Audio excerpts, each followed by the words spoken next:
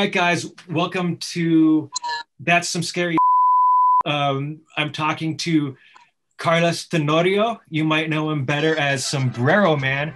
And if you don't know Sombrero Man, then you've probably never been to a sporting event in Albuquerque. He's the guy in the big sombrero and the cape, and he's usually screaming at the top of his lungs. Turns out he's a huge ghost head, and he's got some scary stories to tell. So what's this paranormal activity that you experienced at the basket shop in Old Town? You want to tell us about that? So, of course, Old Town, as you know, has played a huge role in the founding of Albuquerque, and it's been a huge role in New Mexico's foundation. And of course, you guys did the investigation there. There's a lot of paranormal activity there. Don Luis Plaza, not many people know this, but was actually one of the original cemeteries in Albuquerque, buried on the west side of the church. There are actually, allegedly, still bodies underneath the red brick of Don Luis Plaza. And one particular ghost haunts the basket shop is one of a female. And she is a friendly spirit, a very friendly spirit. Now, for some context, my uncle, Gene, he used to work security there in Old Town for a while. But he said he was walking through the basket shop, going from the entrance to the back where the wind chimes used to be, and walked into the wind chime room and heard his name whispered. His name's Gene. And he said he swears on everything that he heard a female's voice right next to him on his right ear whisper, "Gene," right into his ear. Now, we were very friendly with everyone that worked at the basket shop. So he turns around real quick thinking it's one of the girls messing with us because they know how much we love ghosts. And he can't see anyone.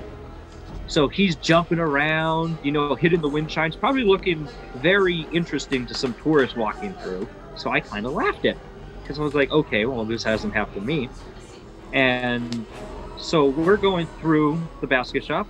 We enter the same room. We pass that threshold into the wind chime room.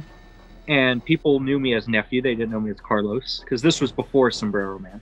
So they just knew me as, oh, that's Gene's nephew. So in my right ear, I heard "Nephew" whispered in my ear. Wow. Doing the same thing, turned around, thought it was one of the girls.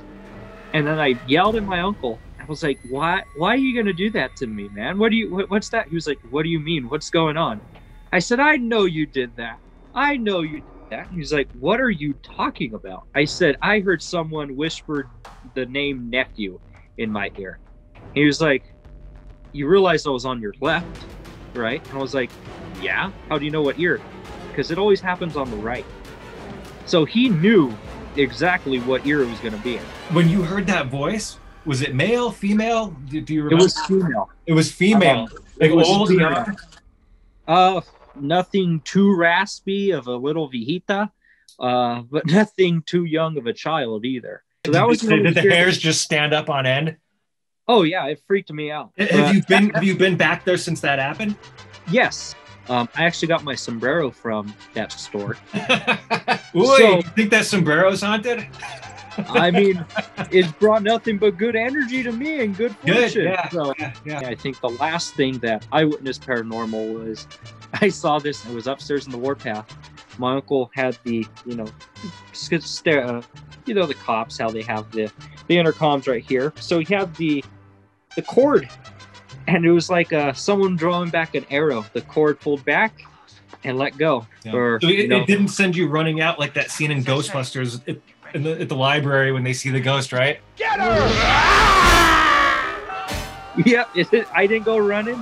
It freaked me out, but every time I still go in there, and I'll probably will continue. All right, well, thank you so much for your time, and I can't wait to talk to you again. I know you have some more stories, and you've told me a few of them, and they're absolutely terrifying, but for the first interview, I think that's great. Thank you so much.